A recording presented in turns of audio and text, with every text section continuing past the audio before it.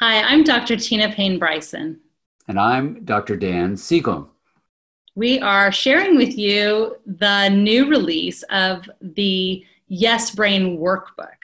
And we love these workbooks because they allow you to go deeper, to apply concepts personally in your family with your kids, whether it's in a book club or with a partner or a therapist or just on your own. You can go deeper into the concepts and apply them. And what are we talking about in this workbook, Dan? What are we excited to help parents cultivate? Well, Tina and I were so excited to put together a view of what the science is of how the brain has these two fundamental states, and you've probably experienced them as a parent. One is when you get really reactive, you can want to fight or have this tendency to run away or flee. Sometimes even you don't know whether to fight or flee, so you freeze up. And sometimes, especially these days, you may feel totally helpless and overwhelmed, and that's what we call fainting or feigning death.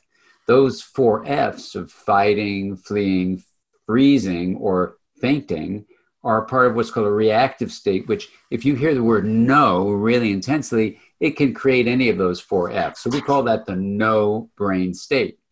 Well, then there's another state that instead of being reactive is receptive, and it's the best way to parent. And so what Tina and I wanted to do is show you how this yes brain, so that's where the book name comes from, the yes brain state is where you're receptive and open and flexible, and you can connect with your child and even connect with yourself in a much fuller kind of way. So yes brain parenting is number one, where you learn which state you're in. Are you in a no brain reactive state or a yes brain receptive state?